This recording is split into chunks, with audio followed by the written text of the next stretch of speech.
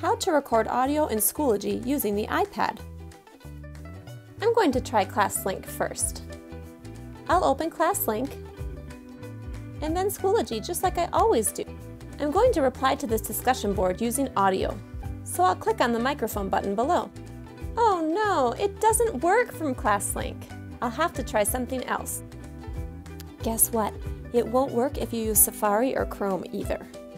Let's try the Schoology app. I'll open my discussion board from here inside of the Schoology application. I'll click on the discussion board I wish to respond to, and then I'll click on Discussion. I can respond by clicking the plus sign in the upper right-hand corner. Click Record Audio.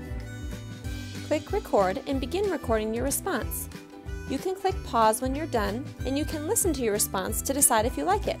Click play to listen, decide if you like it, and click the check mark when you're done.